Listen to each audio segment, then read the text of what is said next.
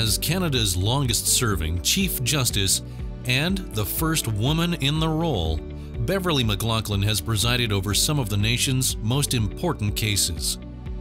Throughout her career, she has striven to ensure the primacy of the rule of law and has promoted impartiality, equality, and access to justice for all. From 1974 to 1981, she served as an associate professor in the Peter A. Allard School of Law at the University of British Columbia.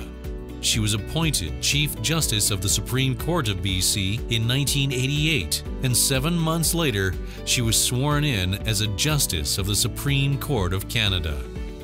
At a gala dinner in honor of her retirement in 2017, Prime Minister Justin Trudeau characterized Beverley McLachlin as someone who speaks with conviction and, more than that, listens with compassion.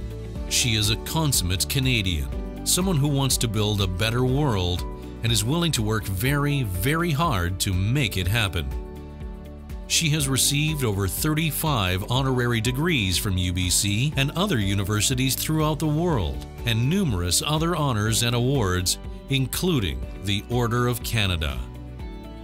My time at UBC as a professor provided a real formation for me when I was asked to be a judge, because I'd had the time to reflect. I'd had the time to actually teach a number of different subjects, so I understood different aspects of the law, and it turned out to have been the perfect launching pad. And I've had great fondness for UBC and particularly the Faculty of Law ever since. And a lot of women have said to me that they found the fact that I was just there as a teacher, a lawyer, one of a very few women judges in the beginning, the first female Chief Justice of Canada. That role model aspect of just being there was something I had totally failed to appreciate until much later in my life.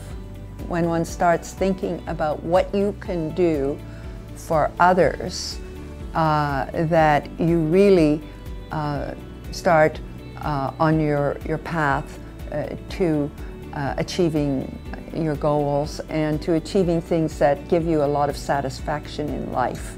What you can do for yourself ultimately won't give you that much satisfaction. What you can do for others lays the groundwork for true success in every sense of the word.